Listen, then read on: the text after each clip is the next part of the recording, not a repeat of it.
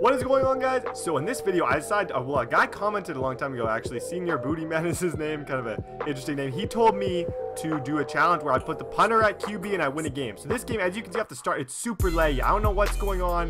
This guy's internet sucked, but we are balling out with, I think, I have the Patriots punter. So right there he runs, he ends up fumbling it, so that's no good. He gets the ball back, so I'm like, oh man, this could be a long game. I got the punter at QB, but this guy, obviously, he wasn't great, but the challenge was still, like, it was still going to be a good challenge. It made it a little bit easier for me because it's so hard, because these punters, they cannot throw close to the ball for, like, to save their life. So, first of all, though, I want to talk about something. Tomorrow, I am going to LA. There's an interception quick.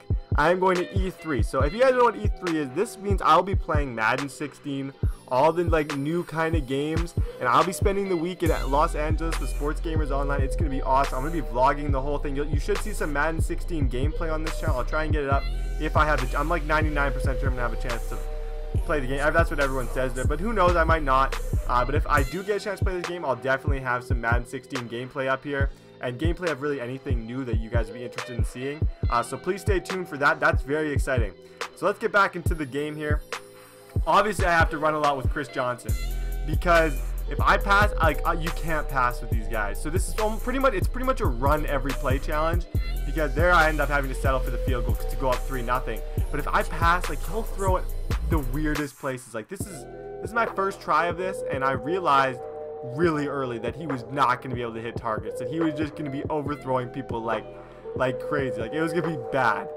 So I decided that I'm going to have to run the ball, and that's kind of the adjustment I made. But I just kind of want to show you guys that there are ways to make mud entertaining at this stage of the game. I know it's I hope you guys enjoy these kind of things. I'll do more of these type of challenges. I know putting up just regular mud gameplay right now is not super exciting. I know no one's going to be incredibly interested to just watch a mud rank game, so I'm trying to switch it up. But this game is kind of laggy, and when I say kind of, like, it looks really bad on my end as I'm recording this, as I'm watching it while I'm recording.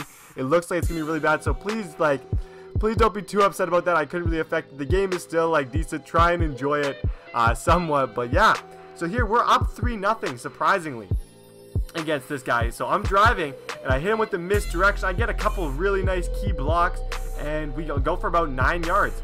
So then right off the next play, another misdirection to get the first down. And then I think this is where I break the game open with a big score. Nope, never mind, just kidding. It's quite exciting how I score in this. Oh, so watch this play. This is probably the coolest play. Oh, just kidding. DeAnthony Thomas run, and then let's see. We roll out with our punter for the first throw of the game. We're trying to throw to R1. He throws to X, and Delaney Walker catches it and gets the touchdown. So we are up 10-0 with our punter at QB. This is absolutely crazy. He throws a short pass. We get the nice stop. And then this guy decides to test Adam Pac-Man Jones, which, my friend, that is not wise. Please don't do that. And we end up getting the interception, an absolutely huge interception, and that ends the game. He decides to quit. So yeah, as I was saying, this is a pretty short video. I do have to get up early to get on a plane to go to LA.